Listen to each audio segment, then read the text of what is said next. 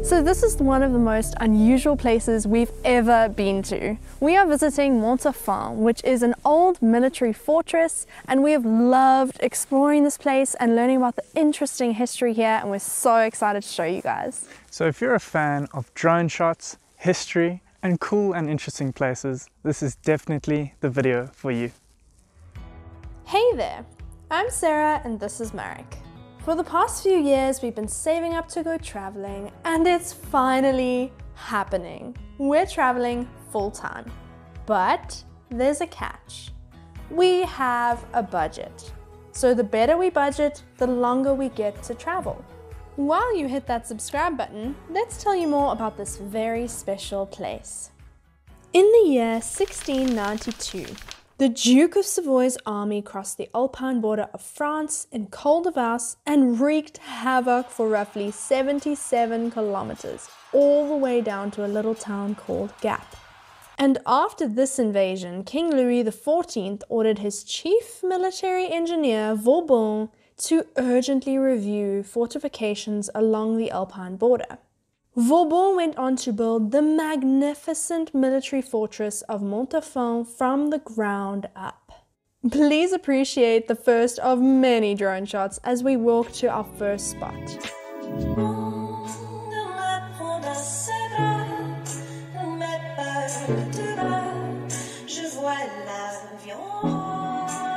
So we're about 100 meters away from the entrance to the main Mont-Dauphin fortress, and this building behind us right here is acting as the first line of defense for the fortress as a whole. So the reason for this building being built so far away from the fortress is that it's the only point of this entire plateau that doesn't have any natural defense, such as the sheer cliffs that's surrounding this entire fortress. Something that's pretty interesting to note as well is that this building is connected by underground tunnels all the way to the main fortress. And something that we just want you guys to think about moving forward with this whole tour is that these places were all built 300 years ago, and they didn't have any form of power tools back then. So just like the craftsmanship and the precision to see all of this is just ridiculous, and it's something cool to think about just walking around this entire place.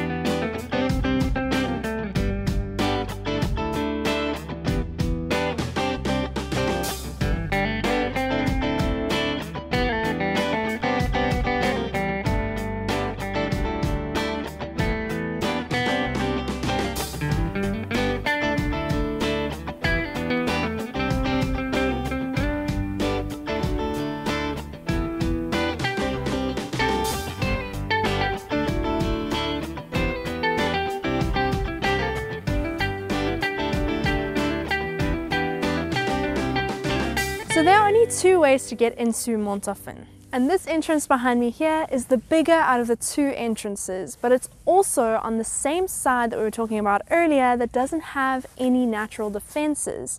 So on this side of the fortress they had to make more efforts with their defense structures and make sure that it was secure.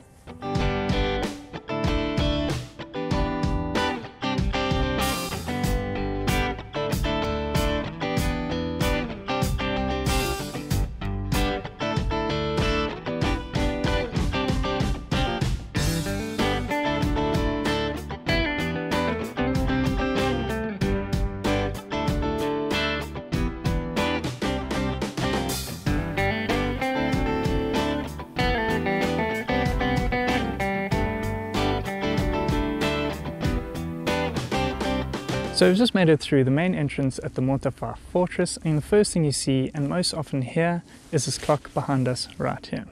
So this is the village clock. It was originally built in 1821 and was intended to be built with the church, but for some reason it wasn't, and it was built here instead. So something that's interesting about this clock is that it still rings every hour on the hour, and also at the half past on the hour as well. So for example, if it's 12 o'clock, it will ring 12 times. And sometimes, just for fun, they might double this process, and it might ring 24 times in the space of 2 minutes. And the reason we know this is because if we shuffle just a little bit this way, this is actually where we've been staying for the past week. But don't get a fright just yet. We haven't changed our locations. This is actually an accommodation that's also run by our host. So we've come down here just to come and help and clean up a bit. Now this place is really interesting, and we've got quite a cool story about this place, so we will save it for another short Tuesday video, so you can expect to see something about it very soon.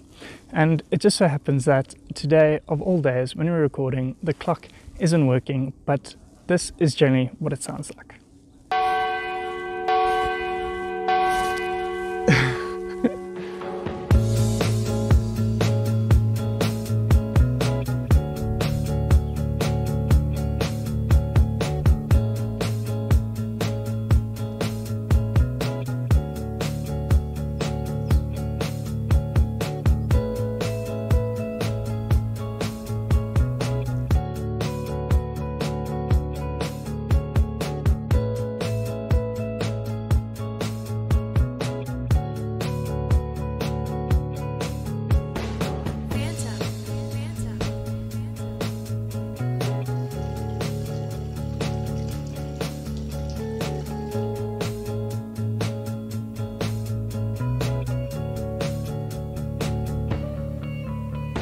Vauban wanted to make Mont-Dauphin a citadel where civilians could live amongst the soldiers in order to avoid the soldiers deserting due to the very harsh living conditions. Today, Mont-Dauphin is a real village, home to 170 residents with its streets and buildings, but the town planning is clearly military. Vauban chose to build Mont-Dauphin on a rocky outcrop at 1,050-meter altitude, which is 140 meters higher than the surrounding area. And Vauban strategically chose this place because it overlooks a crossroads, which is very ideal for spotting the enemy coming from the surrounding areas. Although Mont-Dauphin is no longer a military fortress, the army still comes sometimes, but still for holidays, and we think it's a pretty darn cool place to live.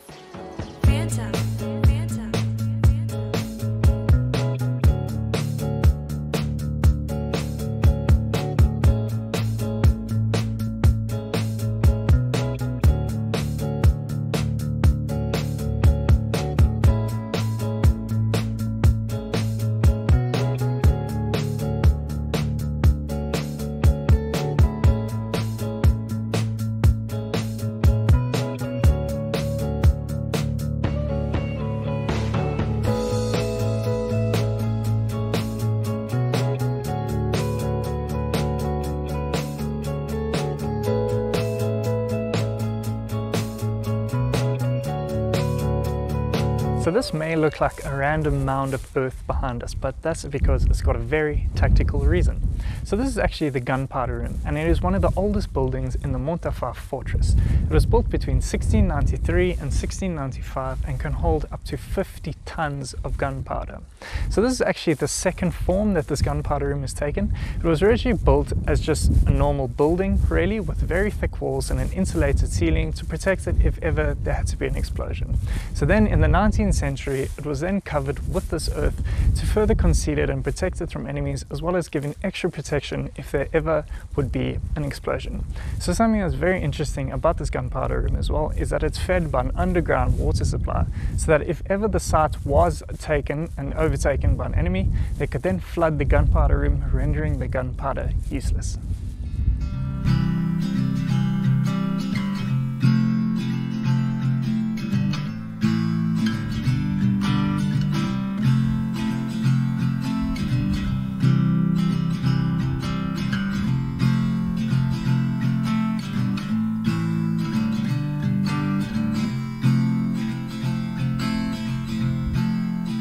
So unfortunately, or maybe fortunately, there aren't really many war stories to tell about Mont-Dauphin, and that is because in 1713 the Alpine border was actually moved east, and that resulted in Mont-Dauphin being deprived of its strategic position, which pretty much meant that it never really reached its full potential or the full size that Vauban had planned for it.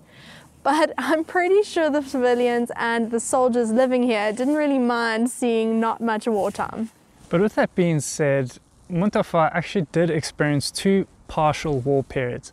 The first being in 1815 when Austrian troops returning home after defeating Napoleon at the Battle of Waterloo besieged both Mont-Dauphin and Briançon.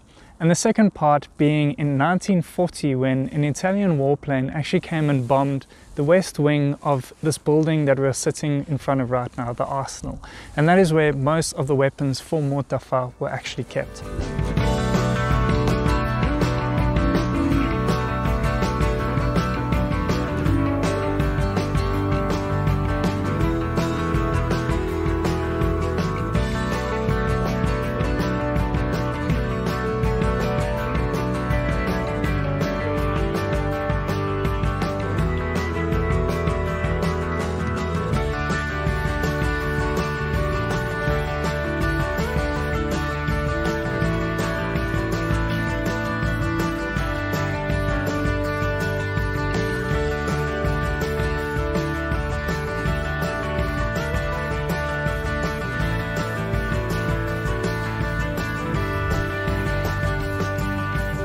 So in 2008, Mont-Dauphin, along with 11 other of Vauban's works, were registered as UNESCO World Heritage Sites. And that's pretty darn impressive because worldwide there are 1,121 UNESCO World Heritage Sites and Vauban is responsible for 12 of those. So he's very famous all throughout France and his architecture and amazing work is appreciated still to this day. Something that we found really awesome is that we've been able to give ourselves a tour because the tours here are currently not running because of COVID. So with these signboards that are put up all throughout Mont-Dauphin, they give interesting information about the buildings and just a bit more of the history here, which has been really nice for us. So we've just arrived at the barracks and now I'm going to hop over to the next spot.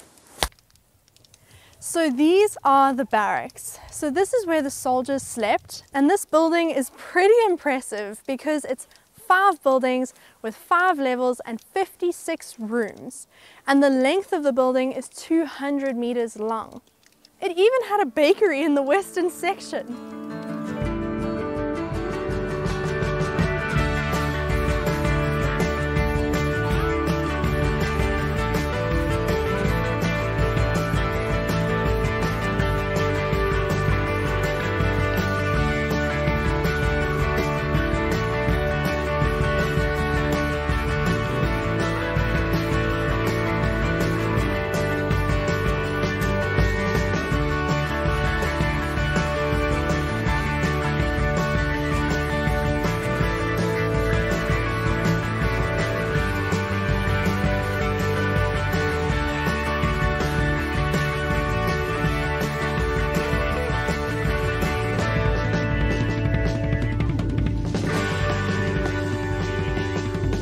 Thank you so much for watching this video and coming along on our tour of Mont-Dauphin with us. We did not even cover half of the things there are to see and do here.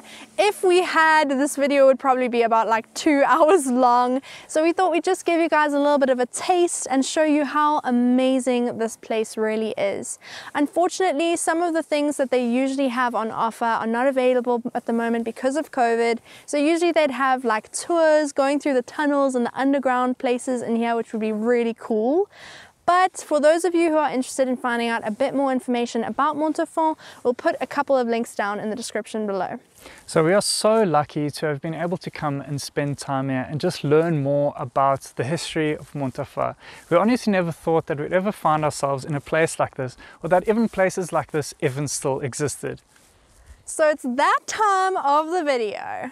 So if you enjoyed this video and enjoyed learning about the history of Mont-Dauphin, please don't forget to smash that like button. Let's set a bit of a goal and try and get this video to 50 likes. And if you enjoyed and found something super interesting, comment down below what you found most favorite about this video and let us know if you would ever want to come and visit Mont-Dauphin.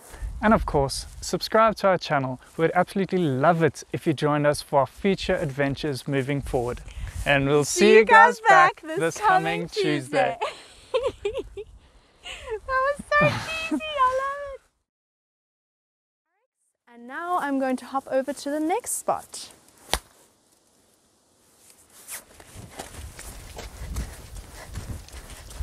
Run, Bobby, run.